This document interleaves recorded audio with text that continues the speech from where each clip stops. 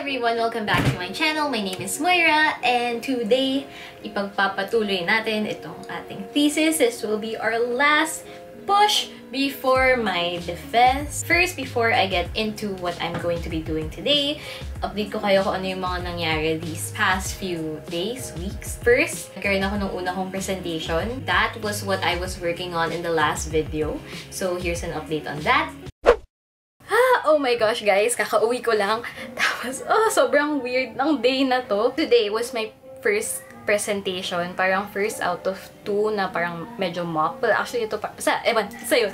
Anyways, so, before yung nag-presentation, may inattend muna kaming lecture. Tapos, after nun, presentation na. Tapos, I was feeling really good. Kasi parang ako, oh my gosh, ito, yes, tatapusin na lang to. Tapos, makakahinga na ako. Biglang nung nag-start na, alphabetical kasi, so medyo malayo pa ako. Sobrang, oh my God, as in, nakakatakot yung mga comments nung prof ko. As in nakala ko, present ka lang, tapos, sasabihin na, okay, ganun, improve on this, ganun. Pero hindi, as in, criticize. So, parang ako, oh my God, kinakabahan na ako. Nung time ko na, nag-present ako, tapos, after ko mag-present, binuksan ko na agad notebook ko. Ready na ako isulat lahat ng mga critique sa akin nung prof ko. Tapos, hindi siya nagalit.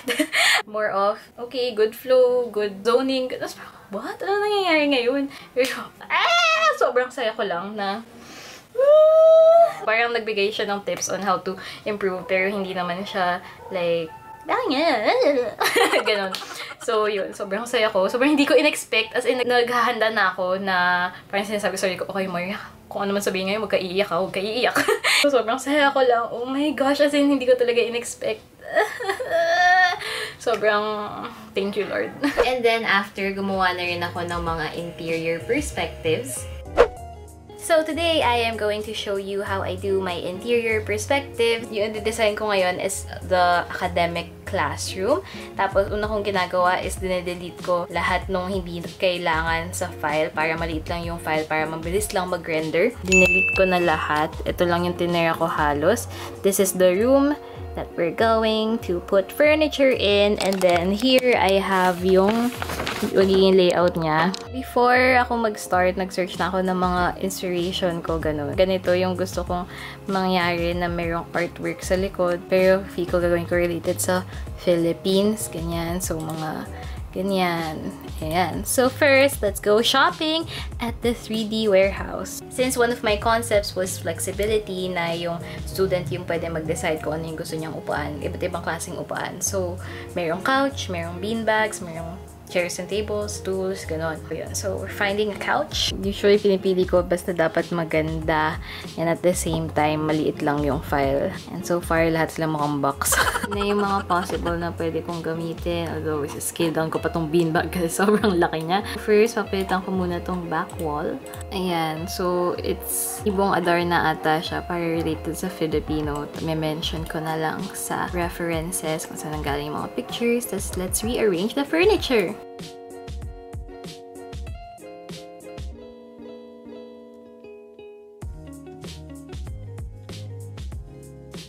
And just like that, it's rendering. And then, we actually had another presentation. Yun talaga yung pinaka-mock defense talaga. 2 sections siya together. Tapos, kung sino yung prof sa kabilang class, siya yung magbibigay ng comments about sa presentation mo. So, here are some of the comments that I got. Hindi naman ganun ka-harsh yung comments. Mga unang comments parang ano pa, very good, yes! Miss Mercado is very fluent in the language, very loud and commanding voice. Confident. I like her drum. You like me! Hanggang sa padulo na nag-ano siya ng tips for improvement. Tapos sinabi din niya that for an art school, form is too simple daw, ganon. So, I could experiment more with the facade, whatever. I tried to improve on it. Pero kasi mga 2 days na lang. Hindi naman mga 2 days. Pero yung mga 2 days before ko kailangan mag-print. I tried, pero hindi rin siya nag-work para sa akin. Hindi ko siya feel. So, parang ako, na.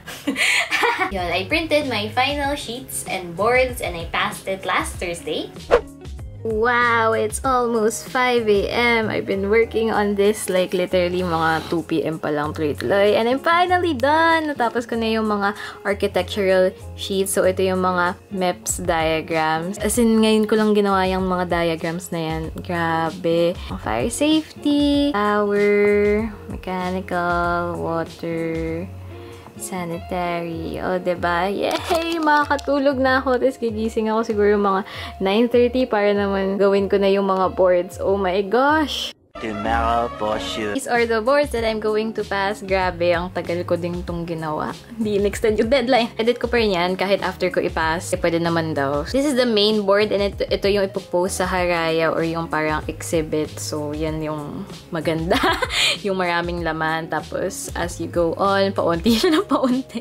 Kasi hindi ko na alam kung ano ilalagay. So, yan yung mga interior perspectives, ganun, elevations. And last, nagdagdag lang ako ng structurals and acoustics. Today is submission of final boards and sheets and I already got my sheets printed last Monday. Tapos yung boards ko nasa UP na kasi dineliver doon. So mamaya ko pa makikita ng submission. Pakita ko sa'yo mamaya. Pero these are my sheets. Ang laki niya. It's 20 by 30 guys. Ito lang yung kamay ko. Tapos ganyan kalaki. Akala ko maliit lang siya. Parang ako, hindi makikita yung mga mistakes ko. Pero ang laki-laki pala. Ayan. So you have floor plans, and then you have elevations, elevation section. This one is for the theater, acoustics, ganyan. Structural diagrams and details, tapos puro diagrams na ng mechanical, electrical, whatever.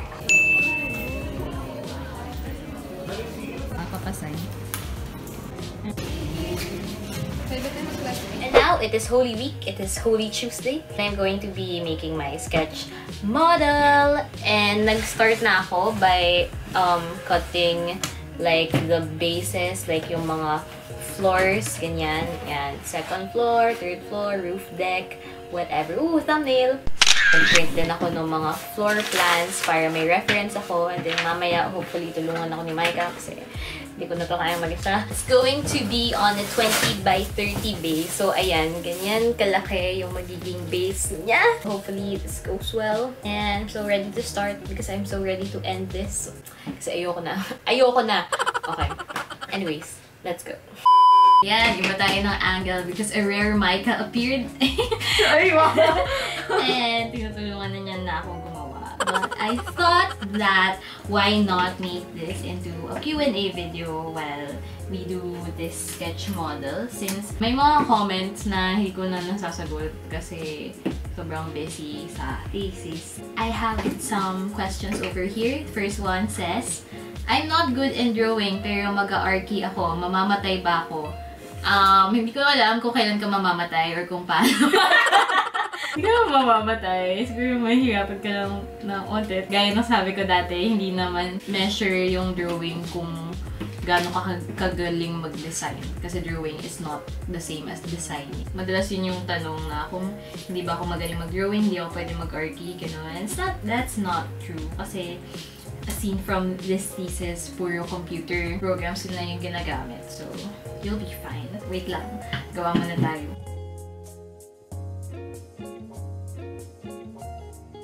Next question is, Ate, may research-based po bang option ng thesis sa UP Arki?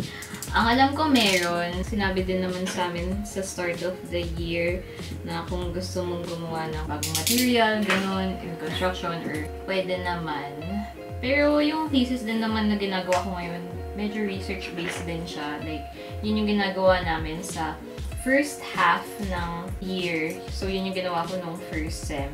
Kailangan mo talagang mag-research kapag thesis. Walang kang kawala.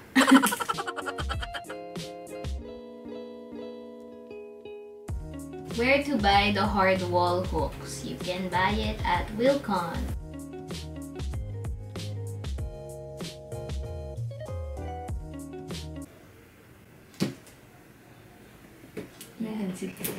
Ha? Sorry. Did your classes require some supplies when you were a freshie? From Eliza Brian Romero. Madami siyang tanong. Yes, oo. Nung first day namin, binigyan kami ng list ng mga kailangan. So, like, itong mga cutting mat, ruler, scale ruler, different kinds of pencils, yun. Is it true that most UP Arki students stay at the campus late in the night just for ACADS? That is so true, as in, actually, maswerte pa nga ako sa prof ko. Kasi, hindi kami nagsistay ng super duper late kasi yung ibang thesis na section, sumabot sila minsan mga 10 PM, 11. Fiko nga may 12 midnight pay for consultation. Yung latest siguro sa class namin, mga 9 PM, ganun. Kasi ano din yung design classes namin is at 9, mga 4:30 to 9 PM yung max.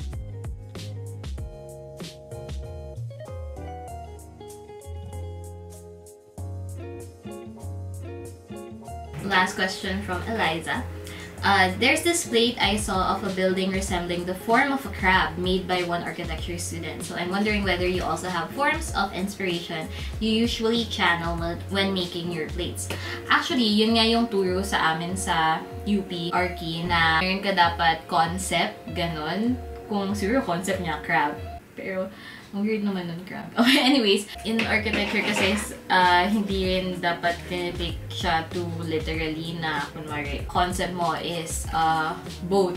Hindi ka gagawa ng building na literal na boat, ganon. Kasi, hindi naman siya ganun kaganda. Parang dapat i-take into consideration mo din yung context ng site, ganun, yung climate, whatever. Pero for this plate specifically, yung pinaka-concept ko na kasi is 21st century learning. So, more of tricks or techniques on how to incorporate that into the architecture of the building. Pero hindi yung tipong concept ko is shoe. So, gagawa ko ng shape ng shoe. Basta, gets nyo ba? Basta ganun.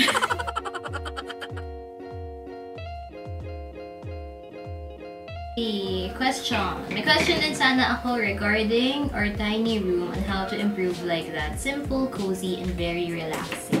Ito yung sa video ni Micah.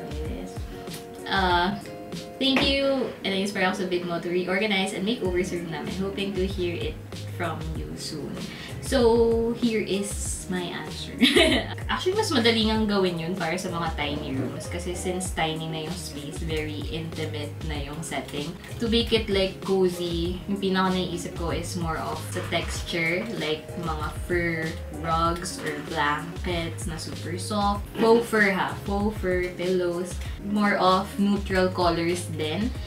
Para it's easy on the eyes. Pero ewan ko, para lang sa akin yun ha. Bilisan natin to para magawa namin. Saan pa nakakabili ng floating shelf? Sa Wilcon ulit. What is the size of your room po? My room is around 4 by 3 meters. And last, Arki here. Any thesis tips? Haha. Actually, Pico, gagawa na lang ako ng separate video of like what I learned from thesis. Tsaka thesis tips or tips in studying in general. So yeah, those are all the questions. And we're just gonna get back to this para matapos na. So, let go, Micah. Wala. Ano?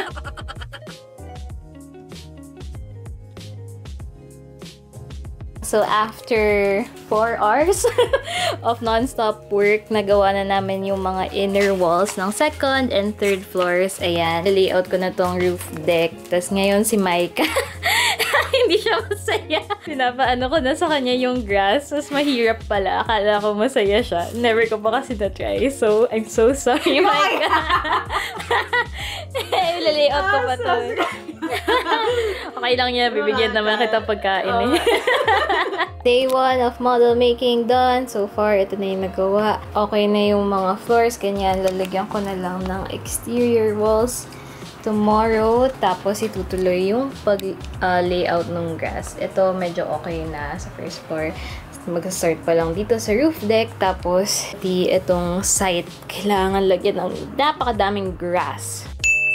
Day 2 of model making, and medyo nagpapanik na ako slight kasi mag-isa lang ako ngayon dahil may pupuntahan sila Micah. But eto na, ginawa ko na yung site. I-fill up ko na lang ng grass later. Tapos kakagawa ko lang nitong amphitheater. Ayan, ginawa ko pa talagang pababa.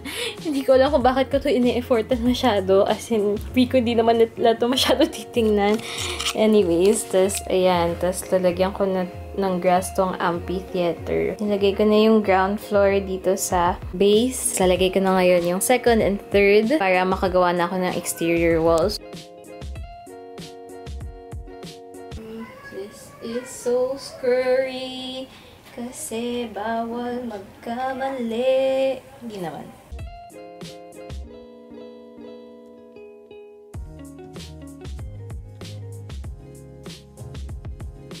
Right now, I am doing the louvers kasi ang dami nila. Tapos, nakapag-isip ako ng mas madaling way. So, una, ginawa akong ganito. Actually, madami to. Mga 12 batches of louvers to. Pero, pinag-isa-isa ko muna para yung strip, isahan na lang yung paglagay ko. Like, mga ganyan. Tapos, tsaka ako na lang siya ika-cut. Something like this. Ayan. Together pa siya. And now, I'm going to cut it.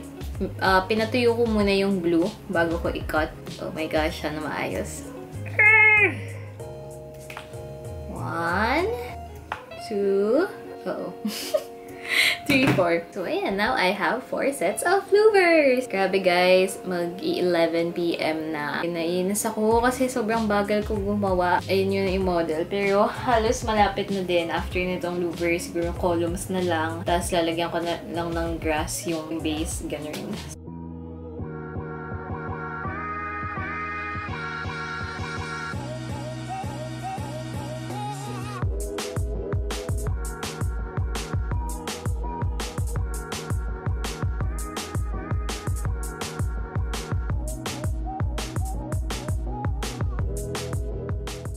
This is day 2 progress. It's looking almost real. Nilagay ko na yung ibang louvers dyan. Tapos, meron din banda dito. Naglalagay pa ako ng mga columns. And yun nga, yung louvers. Pagod na kasi ako kaya hindi ko na talaga kaya. So, it's been a few days since I last vlogged. Nakatapos ko lang ng model. Here is the final model! Oh my god! Tada! Yay! Sobrang nagpaganda lang yung grass. Ayan. So, ayan yung front elevation. Ito yung sa may parking area. Ito yung may roof. Tapos, ayan yung field. Oh my god. Actually, this is the nicest model I've ever done in my whole college life. Kasi ngayon lang talaga ako nag-effort ng sobra-sobra for a model. Grabe, no? Ang galing din pala nagagawa kapag nag-effort ka. Yung materials, itong columns na to, kasi dapat round, so hindi ko lang gagawin. So, papel lang siya na inikot ko.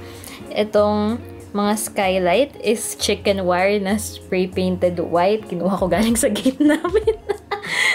Tapos, ito din, chicken wire. Tapos, nagtahi ako nung stocking na white. And, yeah! Oh my gosh! It's done! And look at this. It's the amphitheater. Okay. And another thing that I accomplished is my walkthrough. Oh my gosh, first time ko din gumawa ng 3D walkthrough. I'm so happy how it turned out. Hindi siya sobrang bongga-bongga with people and cars moving. Pero okay na din for a first time. So I'm gonna insert that clip after this outro because I'm going to end this vlog here. I'm just going to finish up my PowerPoint so that I can pass it tomorrow. And then the next vlog will be my thesis defense. Oh my gosh, guys. And actually, kakabili ko lang nung susuotin ko for defense. Sobrang abangan nyo na ng next vlog kasi it's sobrang me siya. If you like this video, please give it a thumbs up and don't forget to hit subscribe and also don't forget to hit the notification bell so that you're updated whenever I post a new video. Thank you so much for watching and I'm going to see you on my thesis defense. Bye!